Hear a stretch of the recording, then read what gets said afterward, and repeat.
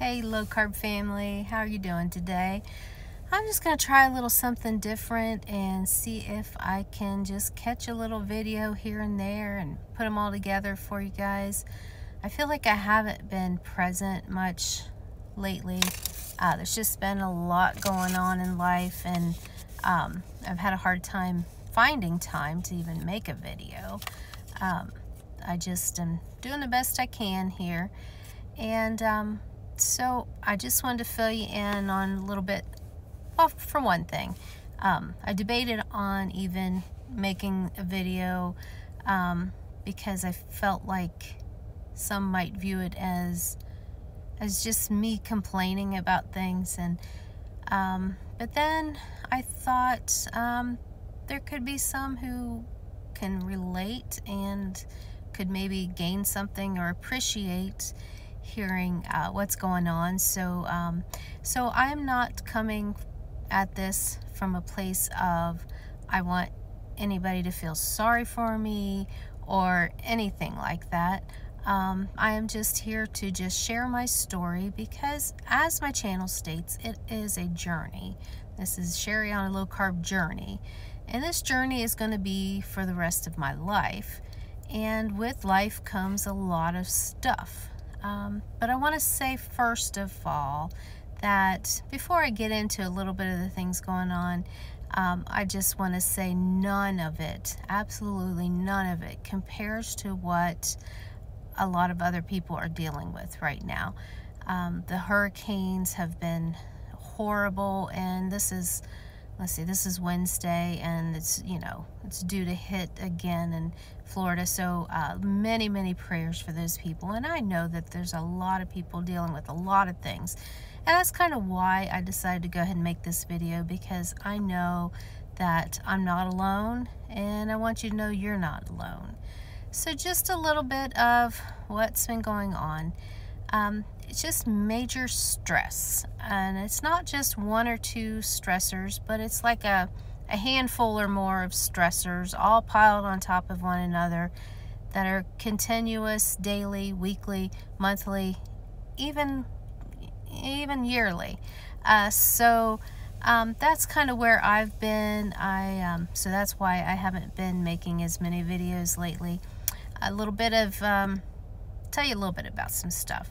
September 26th, my son was leaving school and got into a car accident.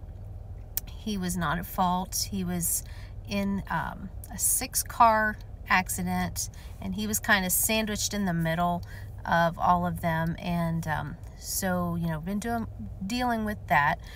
With that, obviously, comes the fact of you're down a vehicle. And when you're already financially struggling, being down another vehicle, when I got to go to work and he's got school and work, so, a lot of stress came with that, just trying to get things figured. So, he is driving my car right now. I am sitting in this really nice rental car right now that I wish I could keep, but I can't because it's way too nice. But, so then there's the stress of trying to find a new vehicle with the money you can get from your insurance company. Our other car was a total loss. So then trying to find another vehicle to get him in, it's got to be good enough for school and work. He graduates, in May, and, he'll get a full-time job, get more money, and he can get his own car. But until then, I've got the stress of trying to make sure he's got transportation, especially with him having a job. If it was just school, the school bus would be fine. He could catch a bus and go to school. But, he's also got a job that he has been doing really well at and wants to, get to.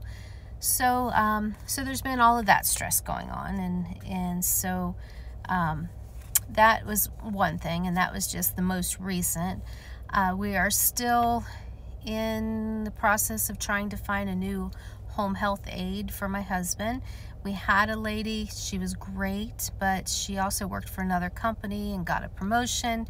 And so, she had to take the other job. So right now, I don't know if you guys are aware, but the home health industry is hurting for employees, like a lot of businesses are.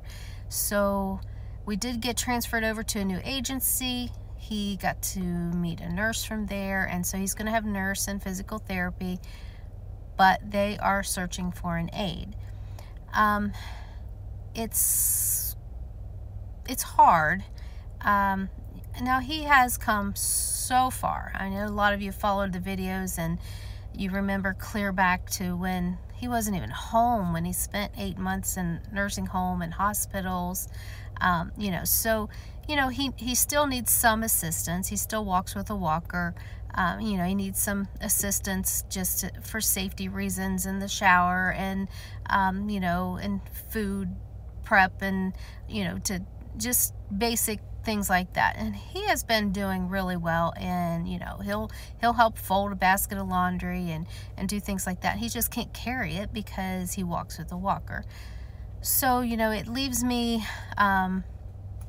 more busy than a woman my age should be, but here we are. So so it's been a few weeks now without an aide. So then, you know, it's work my job and then come home, and then I got a lot of stuff to do at home, and when I sit down at night I am exhausted. So therefore, very little video making. But I know that all of this is temporary, and that all of these are normal life problems that a lot of people have. So I just try to hang in there, do the best I can, and unfortunately throw in, sorry if it's too much TMI to my guy friends out there, but throw in some menopausal hormones on top of all that stress, and you've got a mess some days. Some days are better than others. Some days, yeah, some days I just want to cry, and sometimes I do, but thankful that I have God and I have my faith, and you know, I have a place to run to.